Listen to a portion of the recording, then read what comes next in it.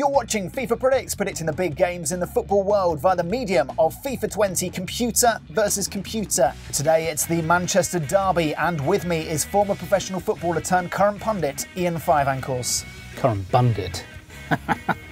We didn't agree to that.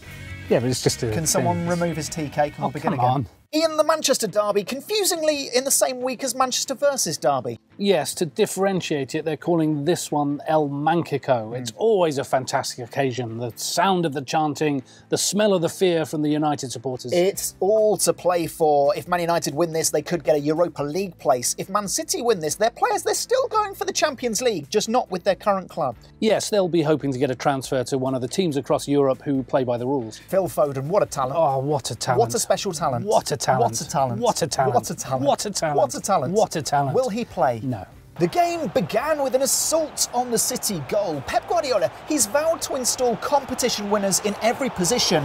It just so happens that his defence are full of crossword competition winners in the local newspaper. Ederson there, the goalkeeper, with all the boldness you'd expect from a man who has a giant tattoo on his neck.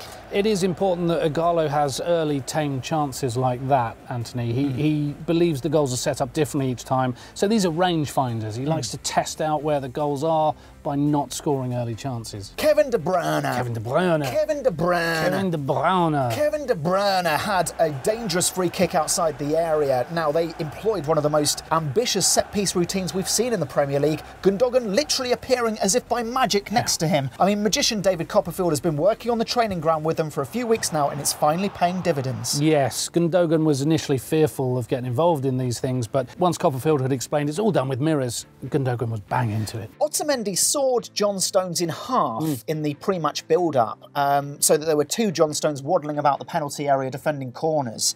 Why haven't they tried that in a game yet? I think Pep Guardiola is waiting to be convinced that having two John Stones is going to be an advantage. But it was United who got their noses in front like a competitively mendacious Pinocchio. Ighalo has found his range and he's delivered there. They call him the postman of Old Trafford, always on time, feeding that parcel of the ball through the goalie letterbox. And if no one's in, he'll leave it in a secure location. Let's hope he doesn't go down the path of every single Man United signing in the last 5 years, Ian.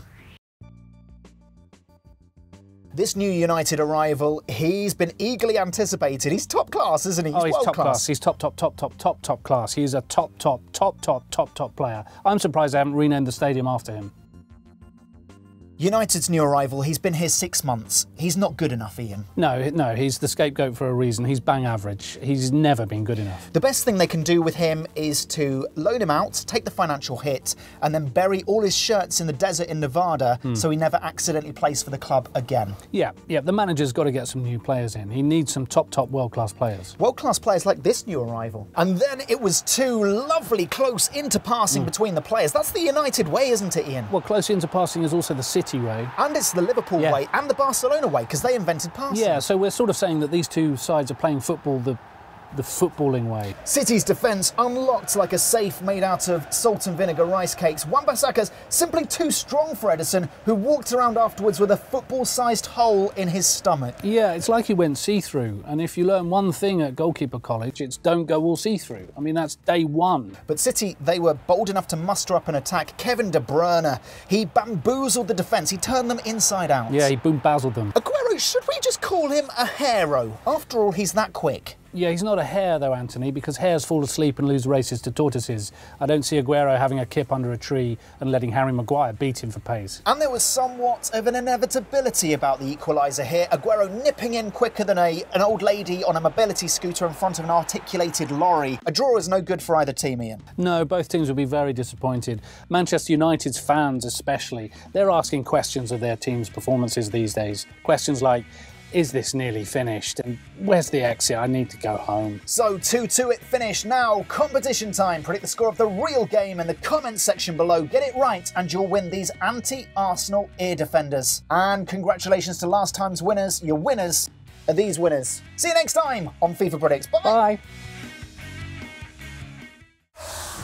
Thanks so much for watching ESPN on YouTube. And for more sports highlights and analysis, be sure to download the ESPN app. And for premium content and live streaming, subscribe to ESPN Plus.